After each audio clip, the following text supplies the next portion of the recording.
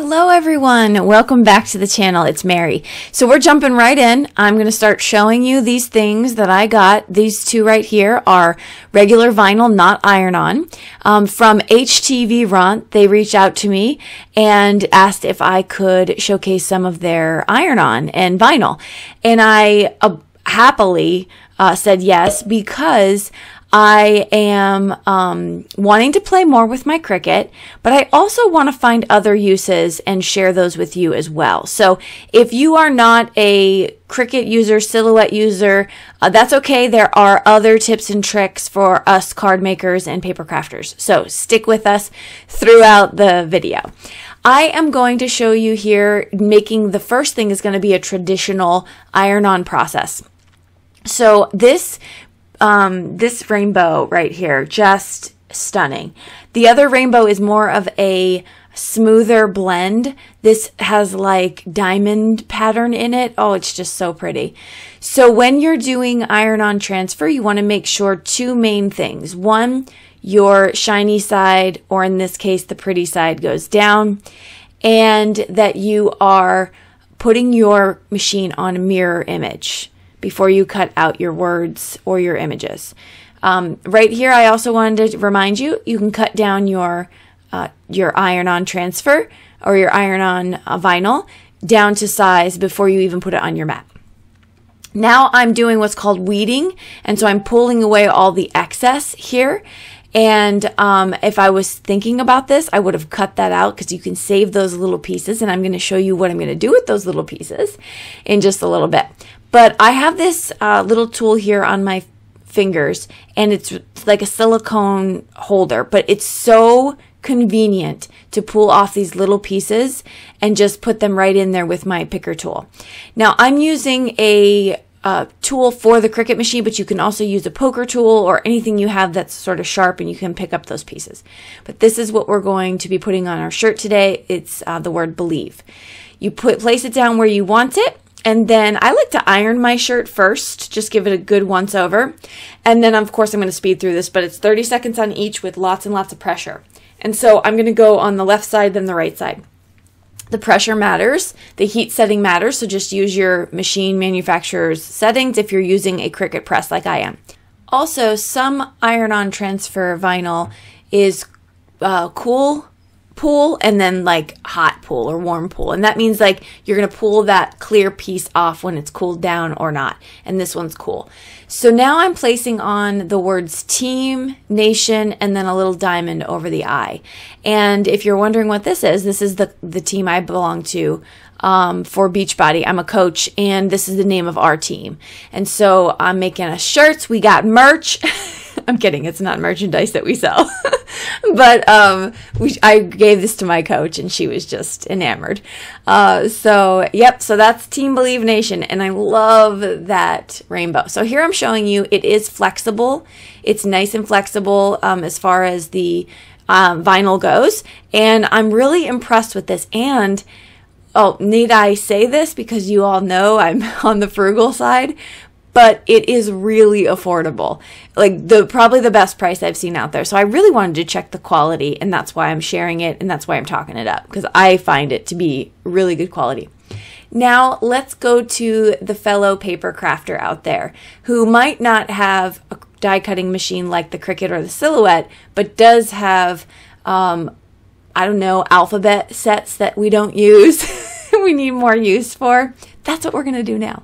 So I'm going to run this through my little Gemini Go here, and I'm using leftovers from that, actually leftover pieces that I cut off previously from the vinyl, not the piece that I pulled away and wasted. That was kind of a no-go at that point. You need that front cover.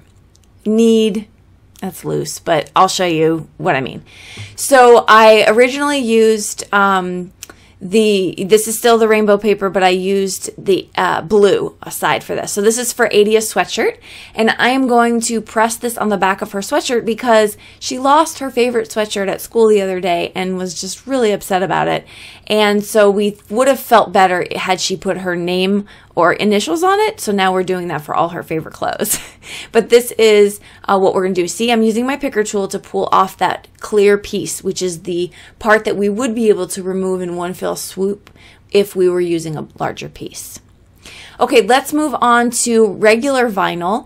This is the large black roll that I showed you at the beginning. I am going to cut out, die cut, and then I'll show you what I'm going to do with it.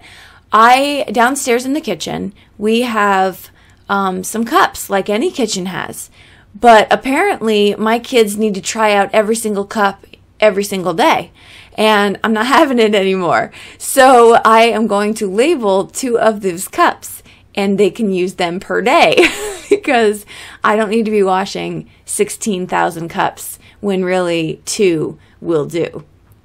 So I am going to reposition the A and the J so it's nice and straight. I'm just kind of fiddling with it. You don't want to lay down your sticky vinyl pieces on your glass mat and then try to pick it up with the transfer tape. You can go ahead and ask me how I know that because I basically did that with Adia's name on my glass mat, and my glass mat was about to be named Adia permanently. So it comes off. I'm just kidding. But yeah, just kind of place them. I'll show you here with the Adia. And you saw what I did with the cup. So I just labeled his cup. And then follow-ups to that story, I went downstairs the other day and asked him where his cup was, and he looked at me like he didn't know. And I was like, good gracious me. The reason I didn't show you a close-up here is because he took it from me at that moment in time. All right, so now I'm going to take you see what I did here on the glass mat? Not clever. Now I'm just going to peel them off, and I'm going to use my transfer tape and use that grid marking on there to lay them out straight. And I just fiddle around with it for a little bit.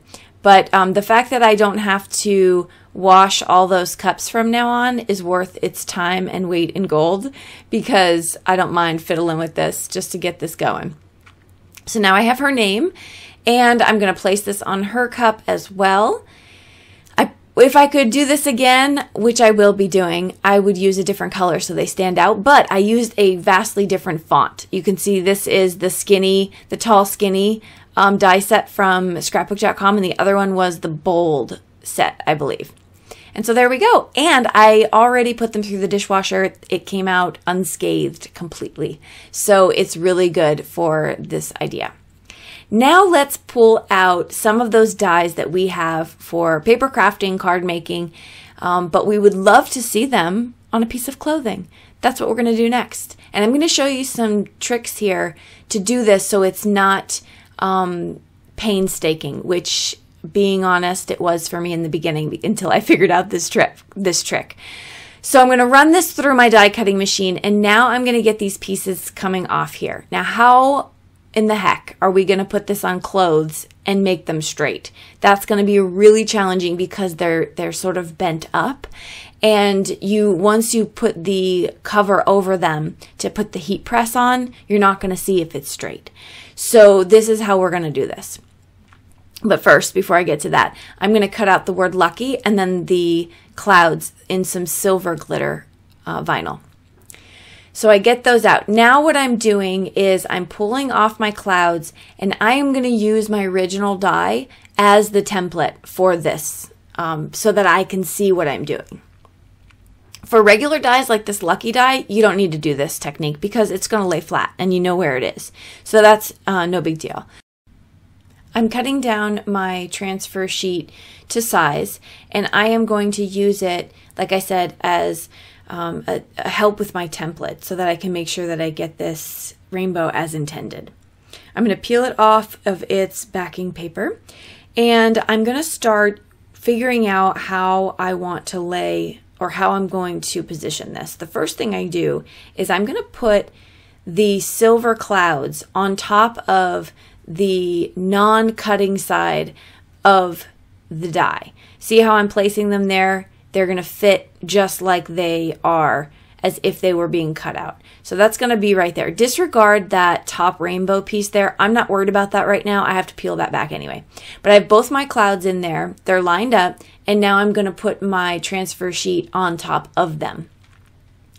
I get that done, and then I'm going to remove my top rainbow because it wasn't lined up. And I couldn't get them lined up for anything without using this technique. So now I'm just going to hold it in place with a little bit of mint tape, and I'm going to place my clouds right back on top of the original cloud dies and lay the transfer sheet down, and then that's going to pick up that top rainbow.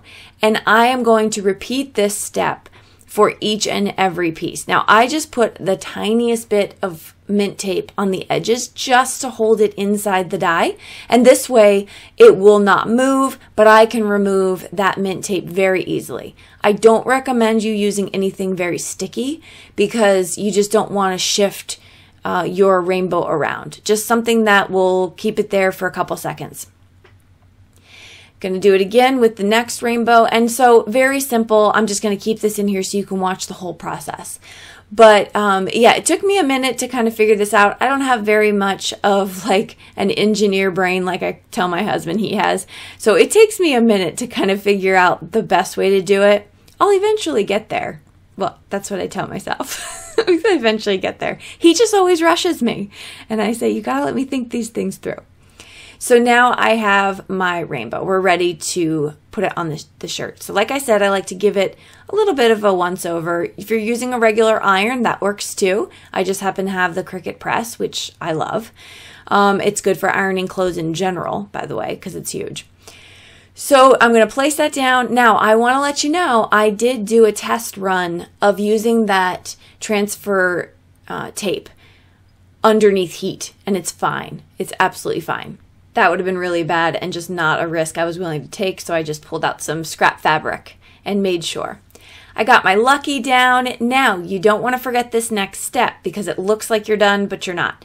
So you want to go back in with your tweezers. What I was saying before was the cool peel. I think I was saying cool pool.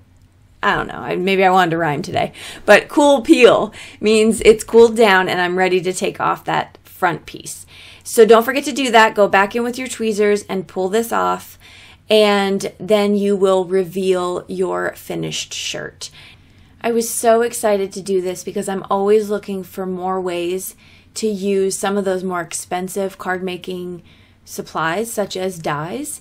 They can be kind of pricey, but if you're finding multiple uses for them, then to me, it's worth it. So here's the finished shirt. Again, pretty flexible vinyl. I love it. And here's a picture of me wearing it working out because I just need a little rainbow in my workout. There it is. Sorry, I have no head in this picture, but it wouldn't fit the screen. All right, let's talk about some other quick things that vinyl can be used for. Right here I have my storage labeled, and that is for where I keep all my additional tools and supplies, and I think it just looks really pretty with that white vinyl on it. Now this isn't vinyl, these are actually stickers, but the same concept applies. If you have die cut alphabets, you can just use vinyl pieces, die cut them out and place them right down. And what I was showing you there is how I store my alphabets, which is in a future video to come. More details about making card making simpler. My last tip here is if you have a lot of weeding to do, meaning pulling out lots of parts, which I do on this one right here, I would highly recommend using some sort of magnetic surface. I'm working on my white glass mat, which is magnetic. I love this mat for a gazillion reasons, and I've done a full video on it, so you can check that out at the end. I'll link it. But it is so helpful to not have those pieces rolling up on me while I'm trying to do this. So that was just something else I wanted to share as far as a tip goes. And I am going to put a little plug in there. The company is still offering 20% off if you use my code. So you can catch that in the description box below. Thank you so much for stopping by and for hanging out with me. I hope this was useful for you. Get more out of your supplies, stretch them, have fun. And if you want to check out anything I used, it'll all be listed in the description box below, so you can head down there.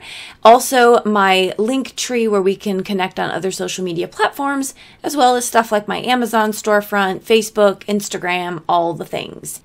I will see you in the comments down below and in the next video. Bye-bye.